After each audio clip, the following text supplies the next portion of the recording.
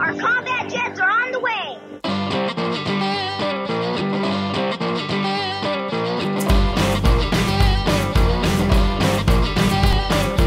Yo Joes, welcome to another Patreon special missions request.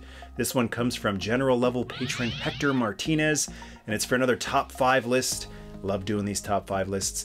And this one is for my top 5 flying G.I. Joe vehicles, which Cobra would be included in that as well. And usually I have to think quite a bit about my top 5 lists, but this one's a no-brainer. All I had to do was take a quick look up and down the Ultimate USS flag and my Joe and Cobra shelf in the 80s Toy Museum, and I was able to come up with a top 5 list pretty quickly. Now I like to usually do my top 5 lists in no particular order, because I think being nominated is enough of an honor. But number 1 with a bullet on this list is the G.I. Joe Sky Striker, originally released in 1983. It included Ace, and in this particular Sky Striker, I've got myself a second Ace figure, customized him with a Hawk, Colonel Hawk head too. I think that looks fantastic with the brunette Ace in the front and the blonde Hawk in the back seat. This is a vehicle that I didn't have as a kid, but one of my best friends growing up did have it, and I played the heck out of it whenever I was over at his house, or he'd come over and he'd bring it.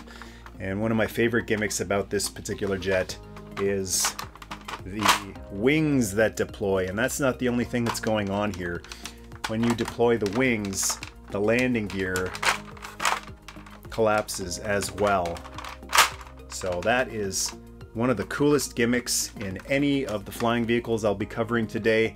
It's a transformer, sort of, the wings being able to go in and out. In addition to that, it also had a bunch of rockets that could be detached and dropped onto a Cobra Terrordrome or any other Cobra base you might have. And if all of that wasn't enough, there was also the standard G.I. Joe mechanical paneling inside here with removable panels, so that you could set your Joes up and have them leaning over it, working away, fixing things, getting it ready for another flight. Oh, and another gimmick, the parachutes on the backs of the seats. So you could throw these up and parachute the pilots to safety whenever Cobra blew these things out of the air. I use the word gorgeous a lot when talking about classic toys and toy artistry, and this jet is the epitome of the word gorgeous. No USS flag is complete without a Sky Striker on the deck, and I haven't done a dedicated video on this one just yet because I want to make sure that it's special. So it's going to be a lot of fun to eventually do the Sky Striker. It'll be a lot of fun to be able to go in depth on all of the features, show off the beautiful artistry of the sculpt, and also have a lot of fun with this one, taking it to the skies and putting it in a dogfight against the Cobra Rattler. Okay, now in no particular order, number 2 is the G.I. Joe Tomahawk helicopter. Another one I didn't own as a kid, but I had a friend who did, and we had a lot of fun transporting our G.I. Joes in the Tomahawk. Did a really fun video on this one a while back, and it was fun to take it to the skies. It can actually take down a jet because of its vertical capabilities. Lots of space. It's basically an APC in the air. You can hold 2 pilots up in the front and then a whole bunch in the back. Right now the configuration that I have, I've got some modern guys in there, and the seats in the original one were removable, which I really love, so that you can actually transport some injured Joes in the back. There's Snake Eyes, who came out on the short end of a fight against some Cobra Ninjas, it looks like. And then on the other side, we've got Lifeline, making sure he's okay, and Agent Lynch. That guy pops up everywhere. He's a real shifty one. But that's a super fun aerial vehicle, working propellers. So if you love the Dragonfly, then you get twice as much propeller fun on this one, plus a rear propeller. And there's also a hook and a winch in the back, and a Gatling gun up in the front. And then there was the Eagle Hawk, which is a fantastic update to the Tomahawk. Molded seats in the back that can't be removed. But the winch is actually part of the body, and more detailing in the cockpit as well. So that one I think is another vital addition to any USS flag, either transporting troops to an away mission or bringing troops back in need of medical attention. Now don't get me wrong, there are a lot of great smaller aerial vehicles like the Skyhawk or the Cobra Fang, but for this particular list I had to go big or go home. And this giant colossus, aerial colossus, is number 3 on the list. It is the G.I. Joe Phantom X-19. And man, this thing is just still so big. The first time I ever saw it, the first thing I thought was, wow, that is so much bigger than it looked in the catalog. And to this day, still, I have that reaction when I look at it. Like the Sky Striker, it had landing gear that could be deployed in the back. As such, they are not as sturdy as the Sky Striker landing gear, though. They're quite fragile. I owned one before this one and the landing gear broke. Beautiful paint job on it. The chartreuse, that is chartreuse. That's not bright green. That's Constructicon green right there.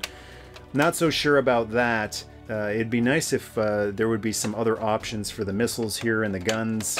Those are pretty easy to replace. The only thing you're kind of stuck with is this bright green coloring inside there and inside there, but it's just such a big, sleek jet. I just love how it looks, the dark color scheme to it, and it also holds 2 figures just like the Sky Striker. It can be a little tricky to pull this thing open, get figures in and out, but it's a really cool looking cockpit with a couple of different places for the figures to grab onto, different throttles and sticks to grab onto. In this particular jet, I've got the pilot that was included. What was his name again? I can never remember his code name. I don't know why that is, but I've got him in the front there, and then I've got another one of him in the back there with a different head and helmet, so that there's kind of a uniformity to it, sort of like my Sky Striker with the 2 ace get-ups in there. It's nice how this just slides shut, the cockpit, and nice tinted blue glass on the front. But if you want something a little more sleek, stealthy, since it is a stealth bomber, this is definitely the jet to get. I don't know if it's vital to any USS flag because it's just so big, and if it's on your flag, it's taking up about 1/4 of your flag, so it takes up a lot of real estate space. But for anyone who actually owns it, you know just the sheer size of it is a big reason why it's so awesome. Let's see if I can get these to work. Number 4 on the list. Maybe I should be humming the Airwolf theme. It's the Cobra Mamba. Again, go big or go home. And I'm going to be doing an in-depth review on this one thanks to a Patreon special missions request by Sean Fuster very soon. But this is a fantastic helicopter. I love the color scheme of it. This was before the bright neon took over in G.I. Joe. Black and purple. That is the Cobra color scheme with red canopies. You've got the pilot in the front, and then there are these detachable pods on either side, which each hold a figure.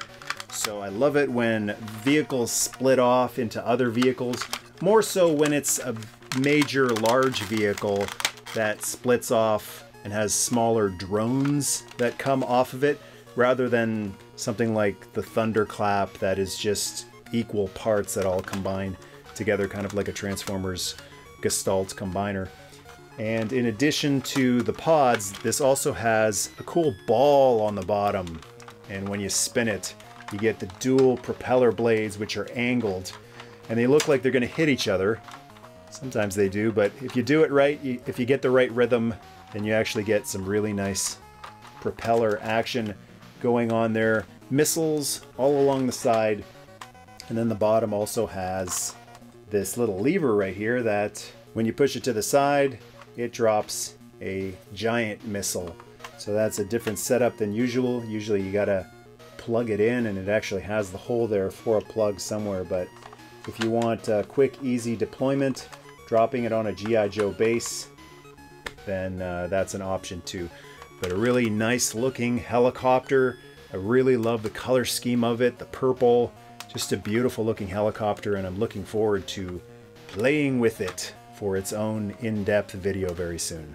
And just going to take a quick tea break here. Pinky extended, proper English method of tea consumption.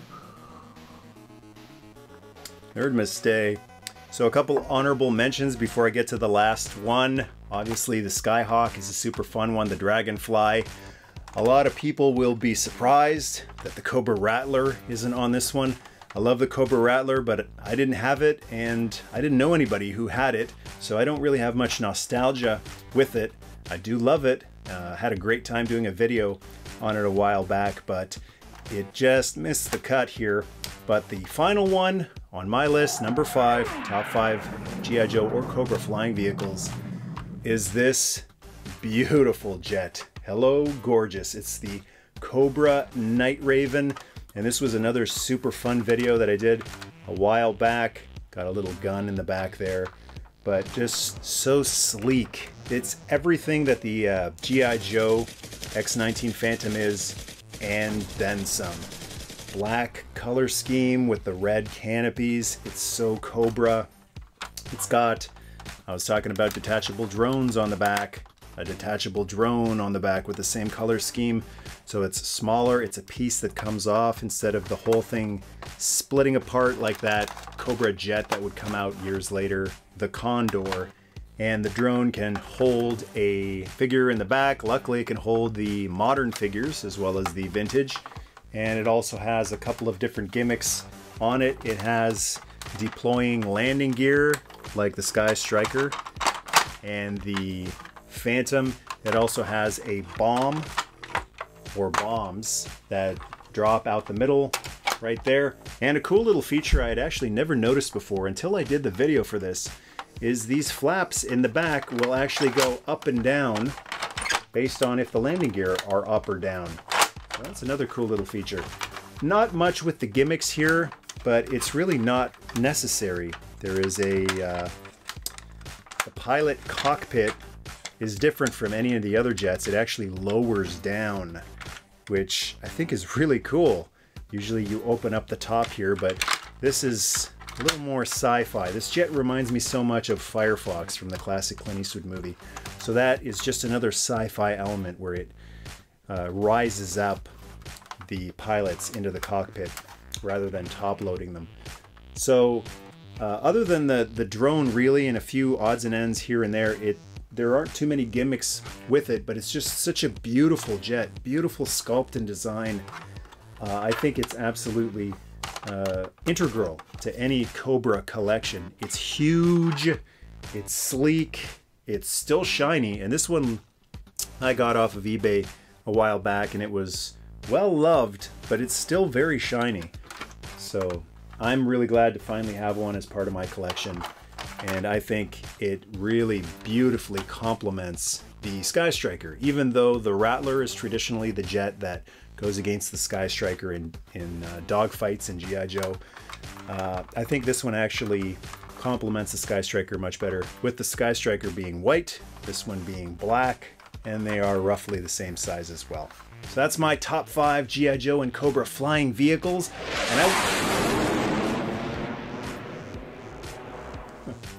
and I want to hear what your top 5 flying vehicles are, so it can include the large vehicles, the mid-size, even something small like the Jump Jetpack. Scroll down and go to town. Thanks to Hector for the request. That was a fun one to talk about. And thanks to all the patrons for supporting the channel. Much gratitude. Thanks for all of the love and positivity for all the videos that I do, as well as my wife as well. She's having so much fun on her Star Trek voyage, and I really appreciate all the people who have joined us on our Star Trek voyage as well. Thanks so much for watching. Feel free to share the video with your fellow G.I. Joe fan friends, and to join the tribe, hit subscribe. Nerdmas.